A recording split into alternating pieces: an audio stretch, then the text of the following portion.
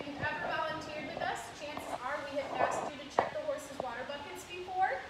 We use 5-gallon buckets here, and a typical horse will drink about 5 to 10 gallons of water a day, but they could drink more, and it's important to monitor how much water they drink just in case they're not intaking that much. It could be a cause for concern. So if a water bucket is left in a stall too long, it can get kind of gritty.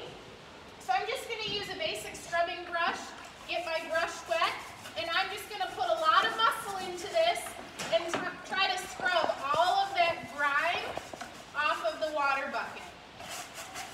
They can get kind of slimy if you go too long without scrubbing them.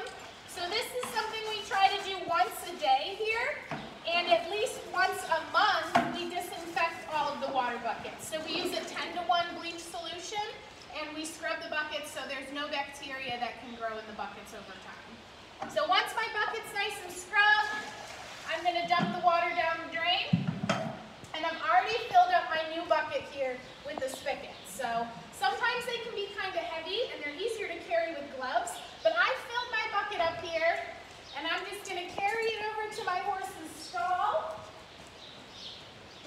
And every stall has a hook on the wall here. You'll see Liver actually has 2 water buckets. That's just to make sure she gets all the water she needs.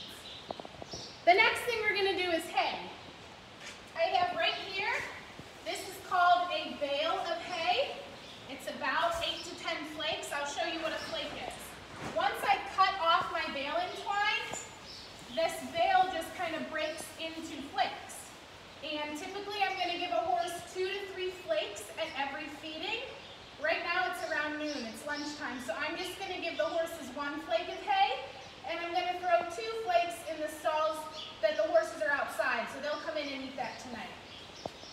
So I'm just going to count 1, 2, and I'm going to throw that in Liver's stall. And Peach is already in for the day, so she just gets 1 for lunch.